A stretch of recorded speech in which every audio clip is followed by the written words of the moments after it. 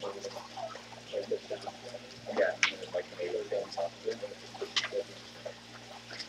here we go.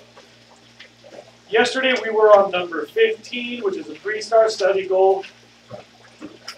There's 5 types of mining that you need to know about. And then there are 3 types of ore processing that we're going to get into. Yesterday in class, we talked about placer or placer mining. We talked about underground mining, which is very dangerous and not very common anymore. And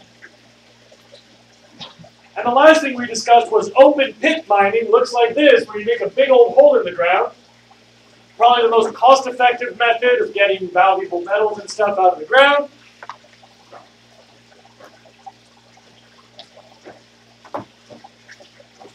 I think I mentioned extreme water pollution, because it's a big old funnel that you can't exactly throw a tarp over when it rains.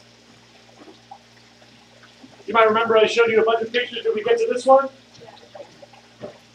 Remember, it's like a big old funnel. It's very difficult to contain all that water. And you should all know by now the acid mine drainage formula. No oxygen underground, exposed to the air, oxidation makes oxides, which mix with water to make acids. So whatever ingredients are in the rock, because it was buried and now it's on the surface and watered, it's going to be acids in that water.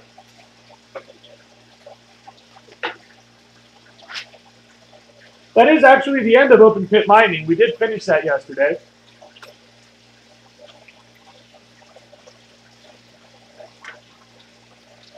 Next is strip mining. Before you draw, look, all you need to know, don't waste your time, all you need to know, when you make the open pit, imagine you move the drill bit sideways, that's a strip mine.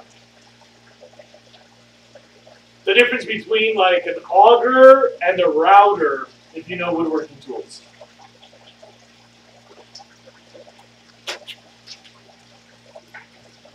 You can write all that down if you want. But all it is an open pit mine that travels horizontally. Because instead of targeting a pocket, you're targeting like a shelf. This is especially common for coal. Can anybody guess why that would be the case for coal? We just put it like right on top of the vein of coal, all the way down the it.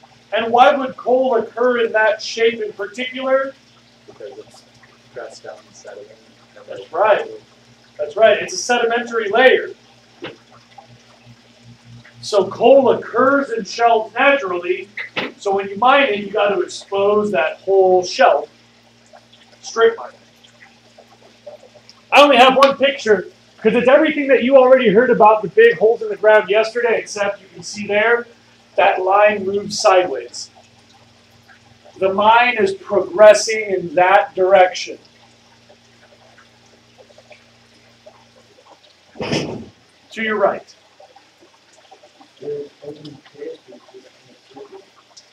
Yeah, open pit is like a target.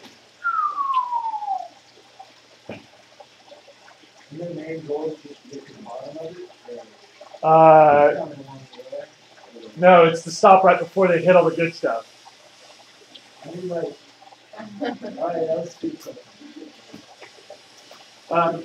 Open pits are basically targeting a deposit that is 3-dimensionally identifiable. Usually it's like a blob, but so to speak. You can open pit mine down a vertical vein. So the hole is like this, tracing a vein that's up and down. So you can imagine you're just going to go down the middle or you crash on the side. But yeah, open pit is like usually very distinct. Whereas these are kind of like regional. Like there's this layer down there. We're going to get all the parts of that layer that we can. They usually backfill too. So the way that termites make their tunnels, you know, they poo what they've already been through. When you do the strip mine, you just kind of start covering up the hole as you go. Yeah? What's it take to take that? I mean, there's no like single recipe for a single mine. There's mines that operate for just like a year, you know, they just like make a very specific hole and stuff and close it up. But like that one that you saw in Utah, that's like an 18 or 20-year-old mine.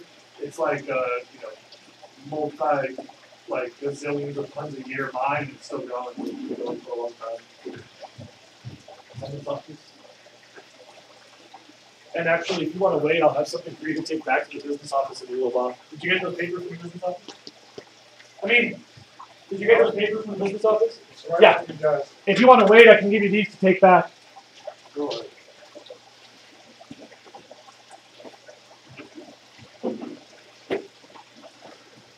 Oh yeah, do your keys.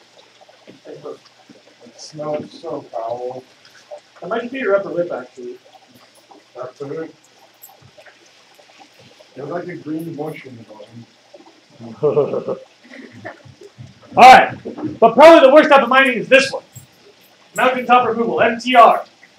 You should know that a lot of people describe this by its acronym, MTR. Is that the right word, acronym? Abbreviation, acronym? I'm not real good at math.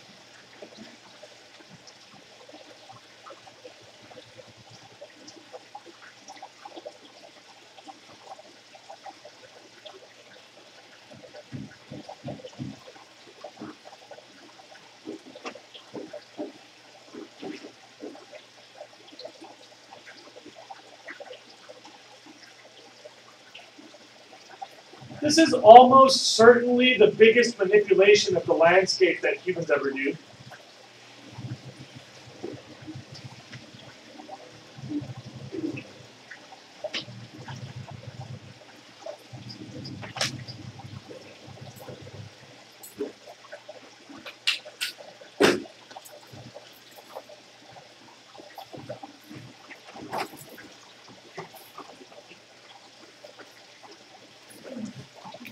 Remember when Pearson and I were talking about how is coal made? Sedimentation. Sedimentation. So imagine this. You get your layer of coal formed in between many layers of sediment. So if you just need help turning it off, I can help you. I'm really good at that. I have like a secret shortcut for turning off iPhones. It's like super decisive. It's called the leaf mallet method. You ready to demonstrate? Okay. And then that tectonic uplift and whatnot, you got some weathering. And imagine we make that into mountains where you can see the exposed layer of coal.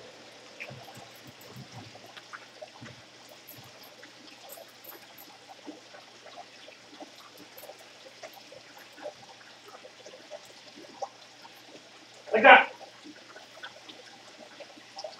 And you know, back in the day, in many parts of Appalachia, West Virginia, whatever, people would just tunnel into that and take out the coal, underground mining. And then, started in 1950s, 60s, 70s, 80s, 90s, picked up steam. We started to strip mine these deposits. But starting in the 1990s, 2000, we found an even better method called mountaintop removal. Here's how it works. You anchor a cable to the summit and then use a tractor to drive that cable around the mountain to remove all the vegetation. Stripping of vegetation is very important because what happens next? Once you've removed all the vegetation, either by hand or by cables or whatever, add dynamite.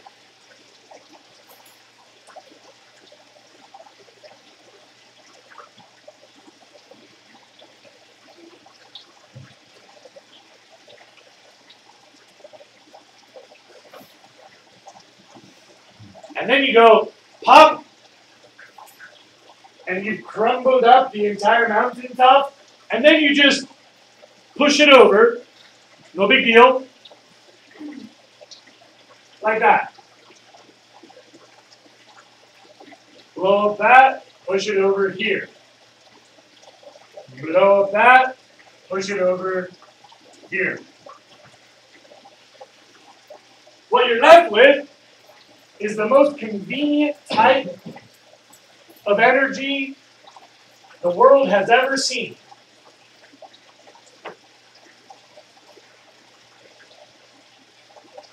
We have never had more readily available energy supply than this. Remember I told you the United States uses something like 2 train cars coal per second per power plant or some number like that? I can't remember right now. You remember that statistic talking about coal? And think about it like what's happening globally that we can, or nationally, that we can provide that much coal? This.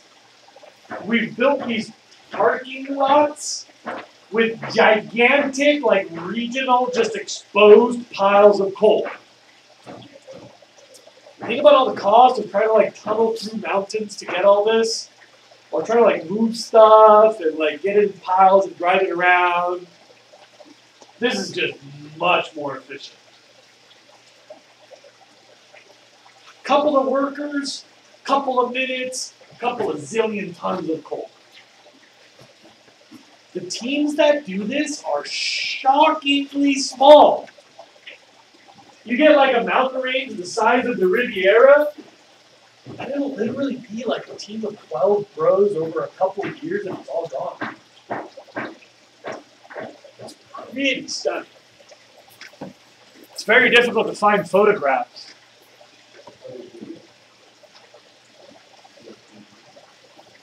I have a few photos, but they're always kind of fuzzy because they're photographed from the air.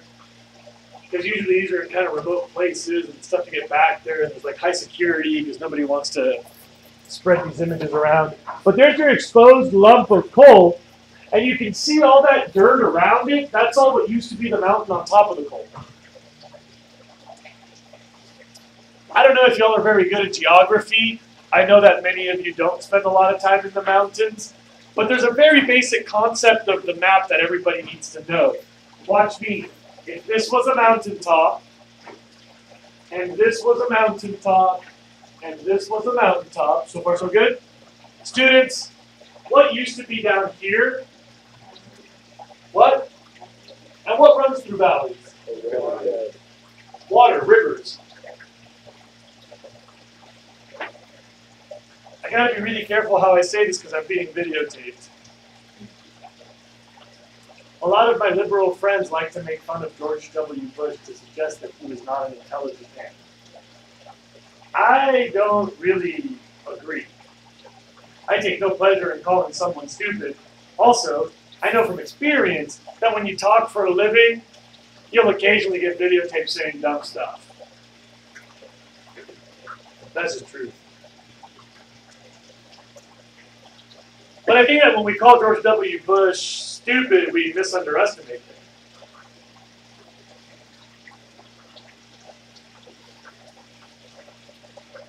If you didn't notice, I just used that term, correct?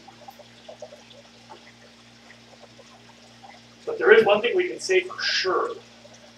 George W. Bush was the worst president for environmental policy.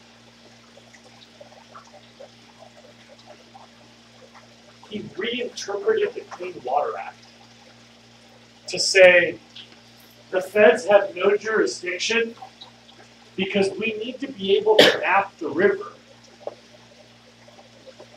to show where our jurisdiction is defined by the river.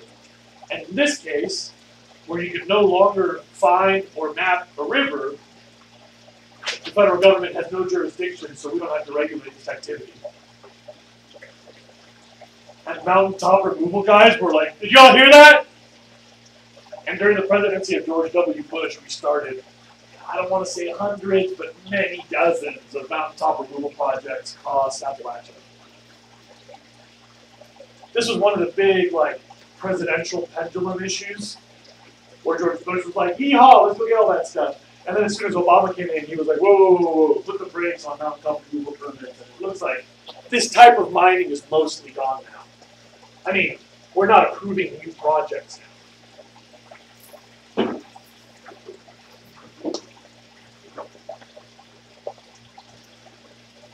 And frankly, I think that's kind of cool.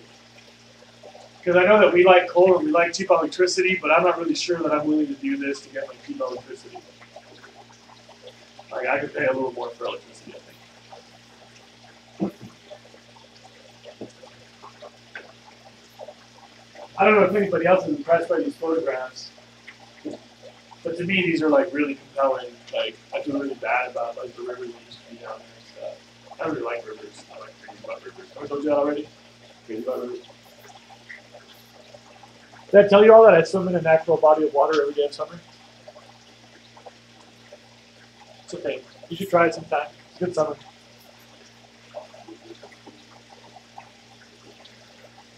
These projects get moving. So they keep cruising, you know, they'll like keep eating up the mountains. They keep, you know, those shelves, like we were saying up here, that sediment layer can go on like really, really far. So you just like blow up this one, and blow up this one, and blow up this one, and keep going down the range.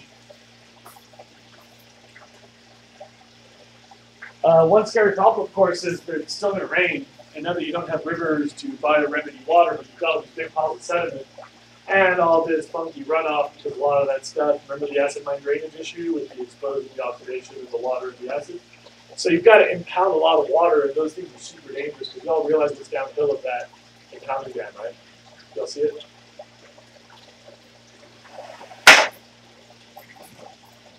Impoundment reservoir, impoundment dam. Water treatment, city. Or I guess town. So every now and then these reservoirs blow, and a few small communities in Appalachia have been lost to flooding from impoundment.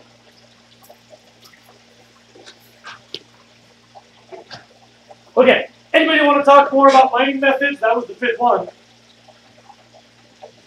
Cool.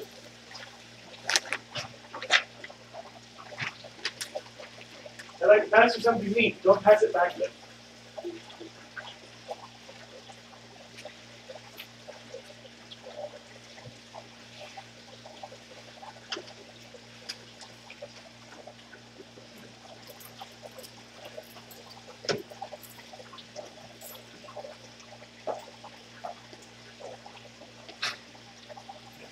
I passed out little bits of rock with teeny amounts of copper. What you're looking at, please look up, is copper ore. And the question is, how do we process the ore to get the copper out? If you want to pass those back now, the copper is the green and blue stuff in those rocks.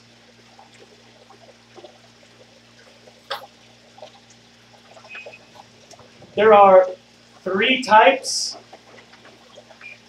of ore processing that I'd like to tell you about. It's pretty easy, then we move on from this study goal. If you want to copy this down, you could really quick. Please look up. To process ore, you can smelt, heap leach extract, or mercury amalgam.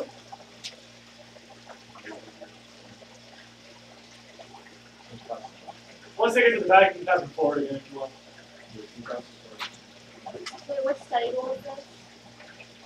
This is still number 15. It's the end of 15. 5 types of mining and 3 types of processing ore.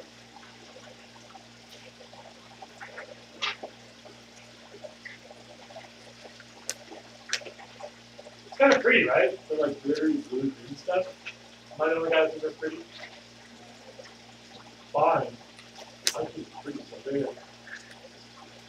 Is the Statue of Liberty clad in copper? Which is why she looks kind of greenish. Yeah. Because copper oxidizes. So the Statue of Liberty is that color, the green color on your ore deposits.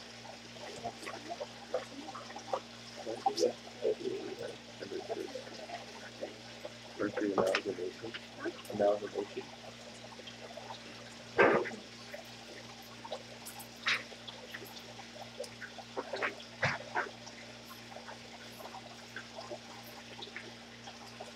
As you can see, that's mostly rock, not a lot of copper.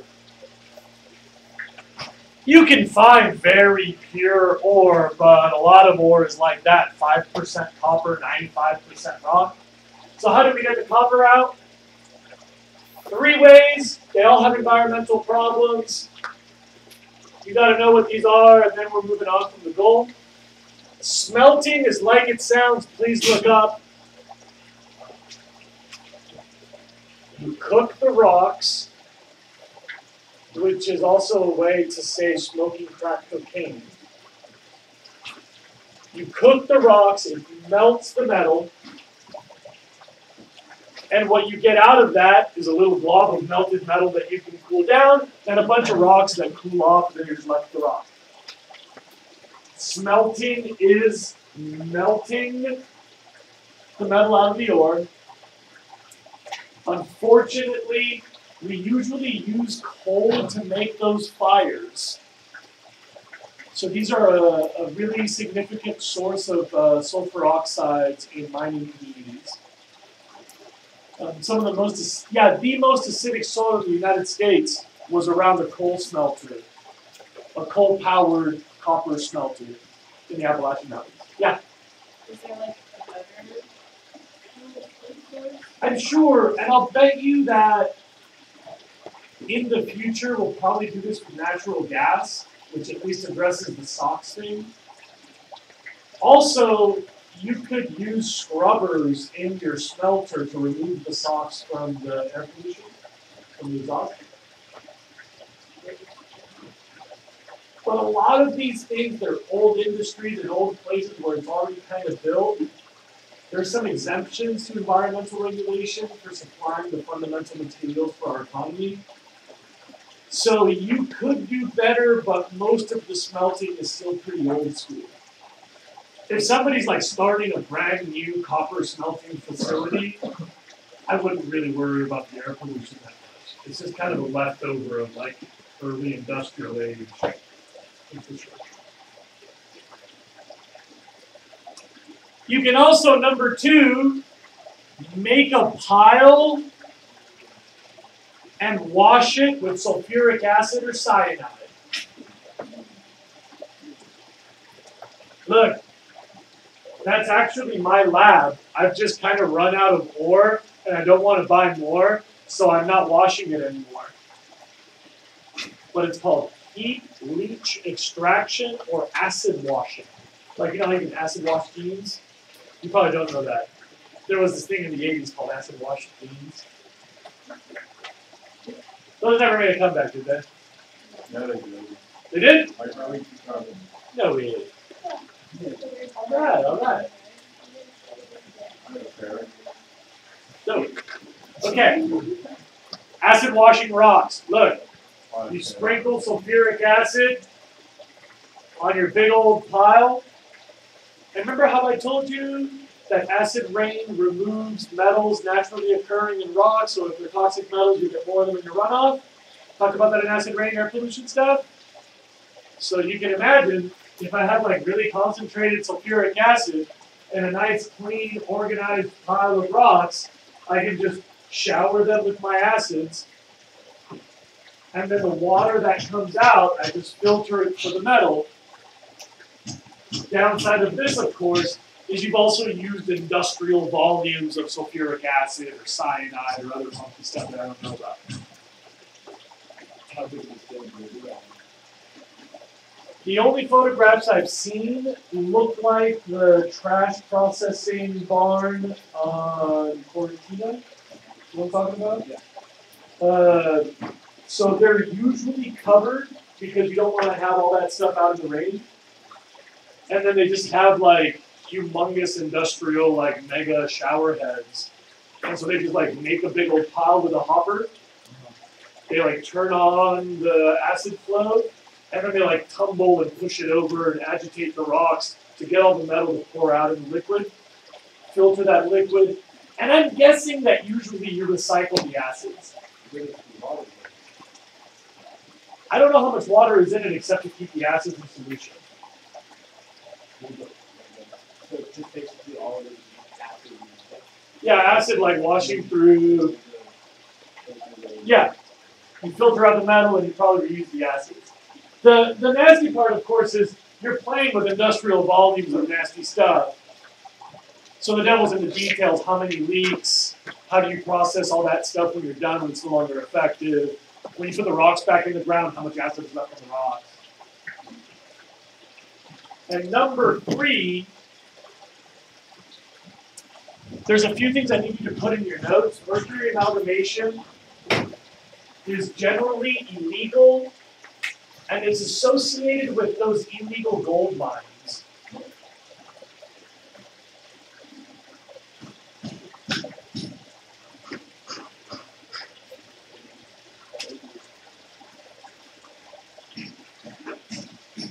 Let's get some words right. Does everybody know that mercury is that stuff which, if it methylates, can be absorbed by light and biomagnified? We don't need to know the mercury and stuff. Everybody knows what the mercury we're talking about? How many of your parents have silver fillings?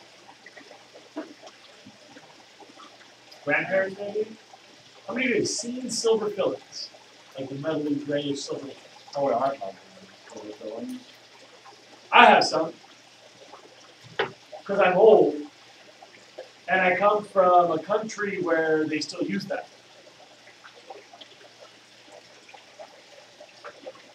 This is all to illustrate the other vocabulary term, amalgamation.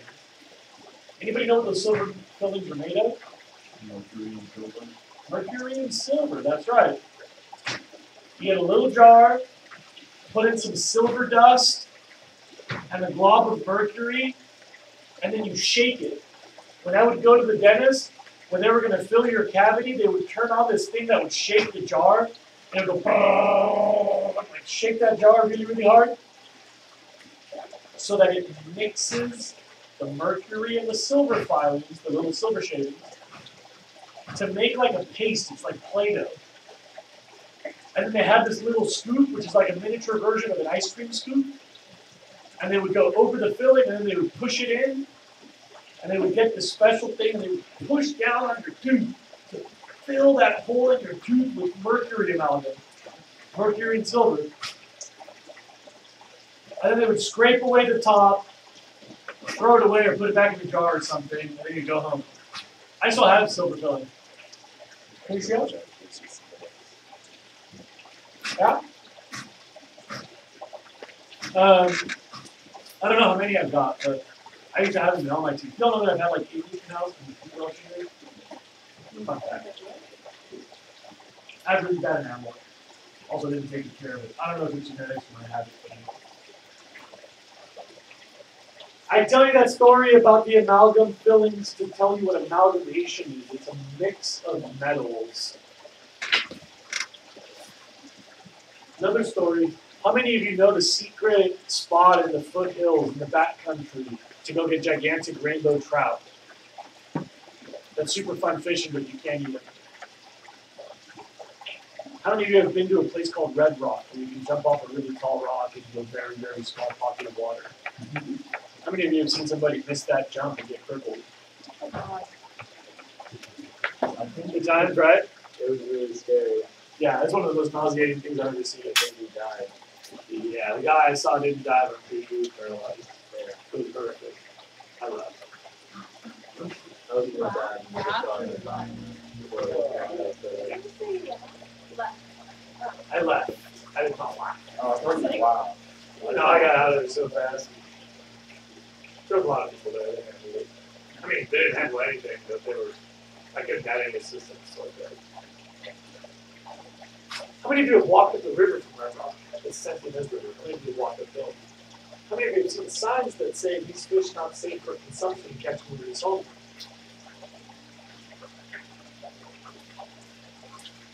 Keep going up to Santa Ynez, you get to the 2 backcountry reservoirs. You all know the Big Caliente and Little Caliente hot springs on the backside of East Camino Cielo?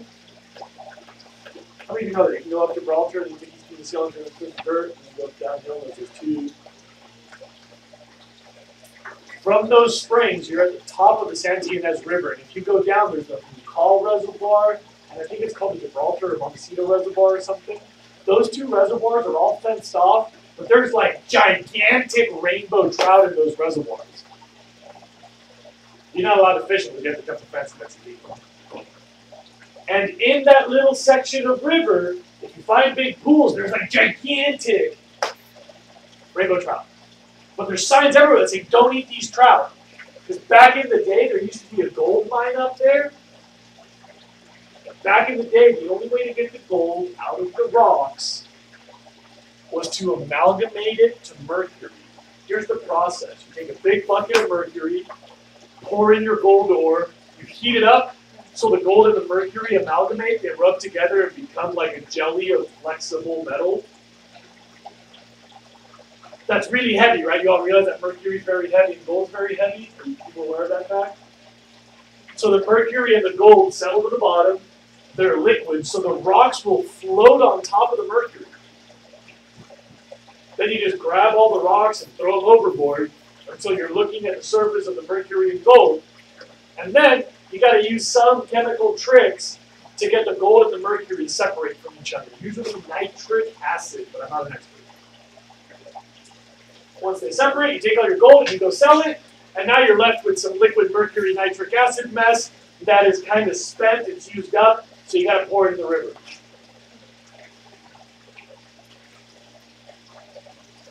Now comes the details. First of all, you should know that's illegal. Second of all, you should know that's associated with gold mining. Back in the day, that's how we did all the gold mining. So like gold rush period, Santa Barbara colonizing, Westerners period, that was all mercury amalgamation. Because you're not going to take a huge smelter and piles of coal into the backcountry, and you're not going to take like showers and pans and plumbing and strong acids into the backcountry, but you can take a few barrels of mercury and nitric acid to bring out a few buckets of gold.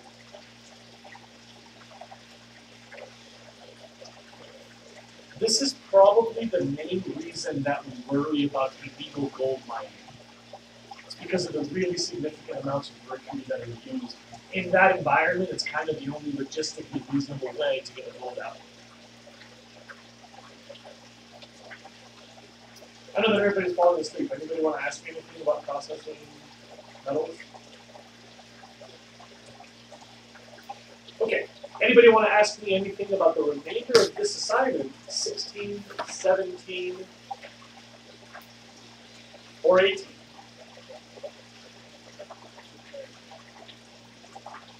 I'd like to give everyone a tip. Number 17, your book does fine. It gets 1 star, and I'm not going to mess with it. Your book has like a list of good ways to improve minds. And if you don't have any other questions, yesterday's assignment, 10.3, vocab. Microlayer is the very thin, living layer on soil or water. Like in the ocean, the top 3/4 of an inch, like almost all the oxygen. Or in soil, all the decomposition happens in the top 1/4 of an inch or so. That's called a microlayer. It's where all the gas exchange and biological activity happens in topsoil and water. What else?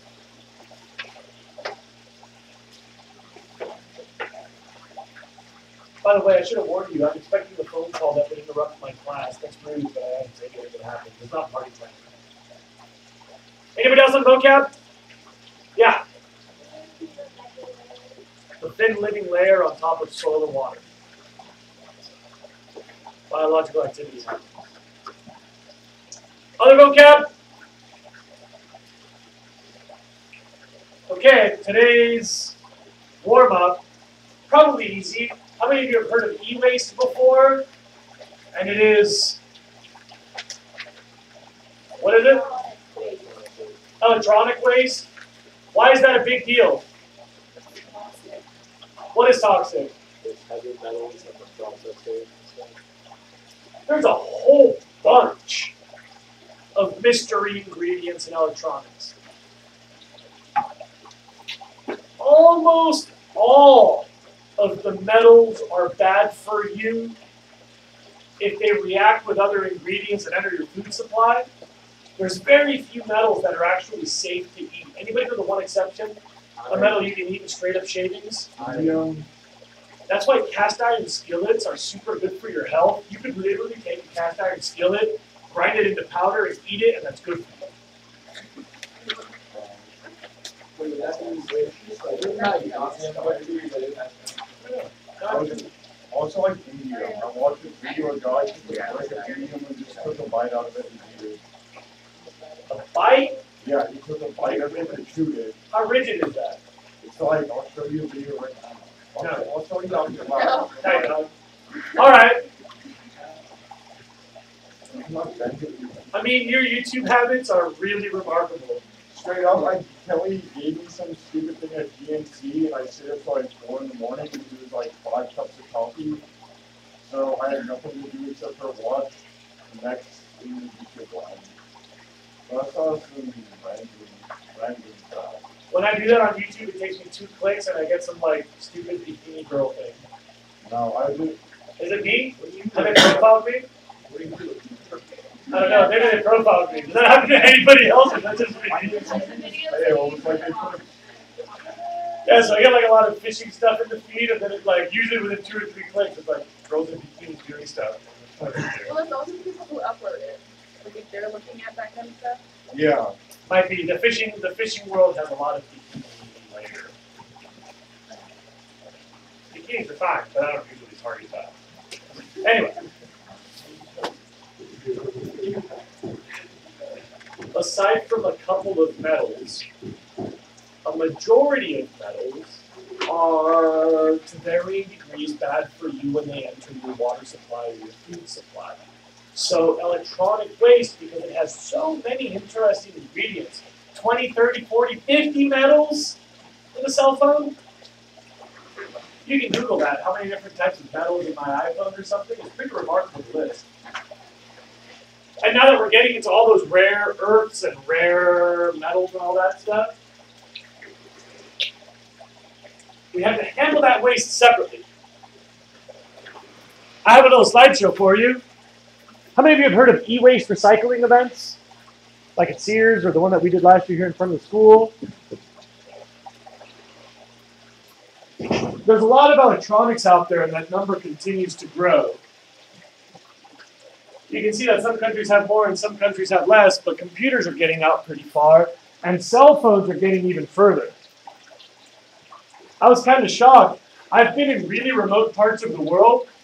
I've been in a lot of places with no electricity, places with no street lights, places with no doors and windows. I've been in places with no cars, but I've never been to a place with no cell phones. I've been in places that have bad cell phone coverage, yeah, but I've never been to a community that doesn't have cell phones. Backcountry Belize, backcountry Amazon, Brazil, backcountry Argentina, Paraguay, all over Mexico, Indian reservations in the U.S.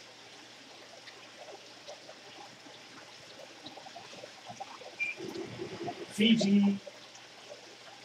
Places that don't have it, but everybody has cell phones. Japan, something like 1.6 cell phones per person. That's right. People have different cell phones for different parts of the day. In Japan, people take these really, really tiny, itty-bitty cell phones. They're like half this size, like that size cell phones, to work. And they're just like for talking. But they don't mess up your suit line because they're so tiny that you can't tell you have a cell phone in your pocket. They're beautiful, teeny, teeny little itty-bitty cell phones like that. And then at night when they go out to party, they take out like big old, like easy texting, multimedia smartphones. I don't know if you really encountered this, but electronics don't last very long. I know y'all were in diapers a couple of minutes ago. But I've had cell phones for 20 years now. I had pagers when I was your age. Actually, I never had an alphanumeric pager. I just had beepers when I was your age. So I've thrown away a ton of electronics, and you got to wonder, where does all that stuff go? When you hear about recycling events, you probably have the wrong image in your brain, and this is an important bit of information. The College Board has asked a couple times.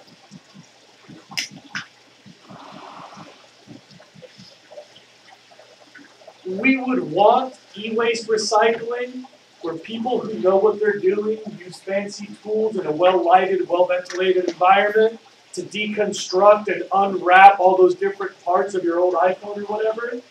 But that's not actually how it works. Most of your e-waste is going overseas. In the first decade of this millennium, the key places were India, Pakistan, and China. After that, it kind of shifted to Bangladesh. The last time I checked, the global epicenter of e-waste was Nigeria. But I'll bet you money that by the time I could tell you the top place was Nigeria, it wasn't the top place anymore. I'll bet you money most of your e-waste is going someplace else now. And by the time we hear about it, it'll probably have moved on again. Well, think about it. I don't know, 500, 300 bucks maybe. This is a cheaper iPhone. 300 bucks, let's say. The material inside this thing, like the actual ingredients, I think it's about $100, $150, something. I'm just gonna guess. Let's call it $150 just for the sake of conversation. Of material value, right? But imagine if you had to take this thing apart to take out 150 bucks worth of stuff. Think about how many of those are weird alloys, weird mixes, weird ingredients. There's probably more than 150 parts, right?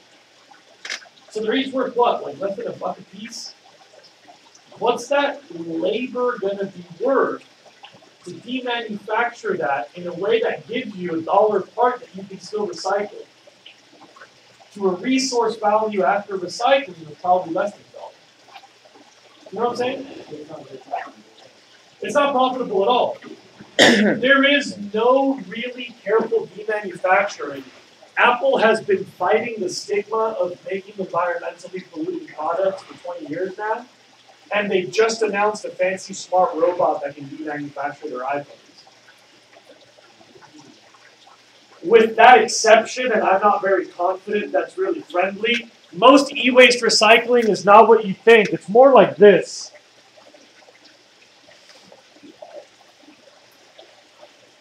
You go to an e-waste recycling event in the Sears parking lot, and by the time the stuff leaves in a container, there's nothing e-waste recycling about it. That's just scrap material. In the United States, it's not really worth tearing it apart. Even if you're dirt poor, you can do better. Picking up recycling, maybe asking for change, maybe finding public services or opportunities to get job training or whatever. Globally, though, that old monitor that doesn't work anymore, if you can pay $1 for it and take out 80 cents of a big magnet and then sell the remainder for 60 cents, you just made 40 cents.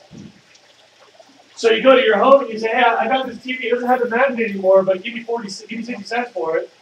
She's like, great. She pulls out all the wires and melts them to get copper that she can sell to the local copper pipe manufacturer guy. And then now she sells the remainder of the TV to 50 cents to Homegirl, who pulls off all the plastic and takes it to the plastic scrap place, and they give her 30 cents for the plastic scrap, and she sells the TV to her for 30 cents, and she made a dime. And so you just downvalue the scrap.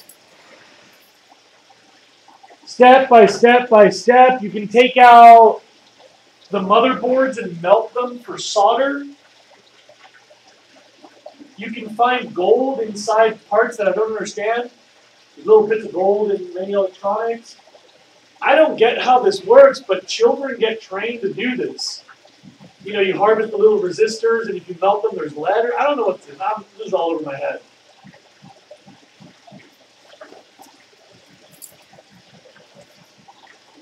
But if you're talking about an economy where resources are hard to come by, our trash has some marginal resource value. In parts of the world where people have like zero economic opportunity, this is worth it.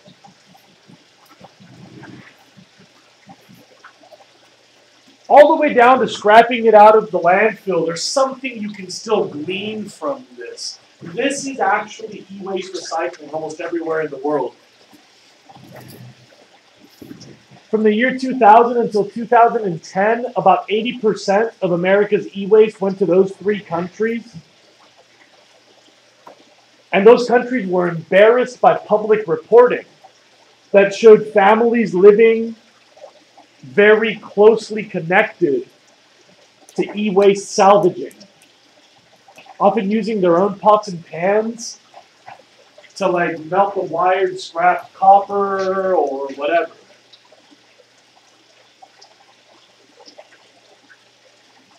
We don't consider that stuff safe enough to put in our landfills.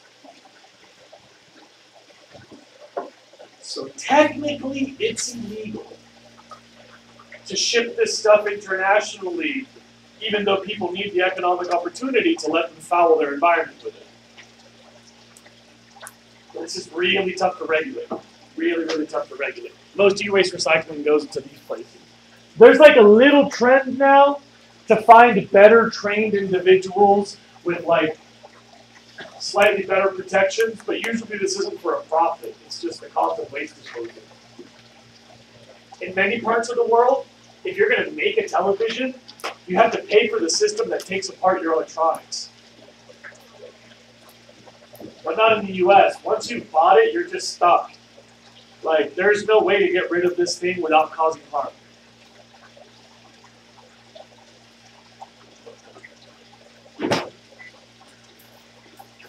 Okay. I don't know about you, I feel really bad thinking about this. I feel like really, really bad about myself. I scrap electronics all the time.